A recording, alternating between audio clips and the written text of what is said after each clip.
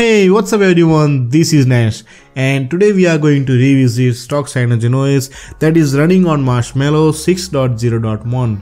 So I just factory reset my OnePlus One because there was so much of the junk inside the phone.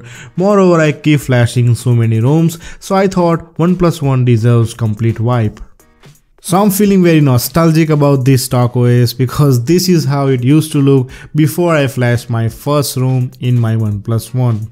And I'm sure if you are watching this video, you must be on different custom ROM on your OnePlus One. So let me tell you, I don't think there is going to be any more updates for this phone. This phone is stuck at 6.0.1. But because of the amazing developer community, we can run the latest 7.1.2 on our OnePlus One. When it comes to appearance, everything looks like stock Android, but Cyanogen provides additional features like Cyanogen Mode theme engine and also private messaging feature. And not to forget, you will get little bit of advertisement from Bing because Cyanogen's collaboration with them.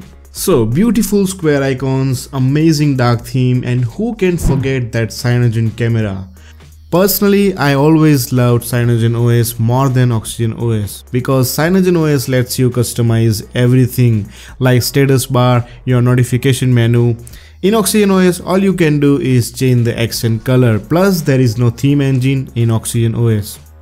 So if you are the kind of guy who flashes so many ROMs and if you think your phone needs complete wipe and you want to go to stock OS, I will provide step-by-step guide in the description box below with download links.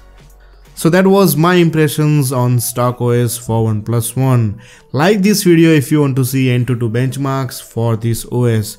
This is your flashaholic friend Nash and I will see you next time.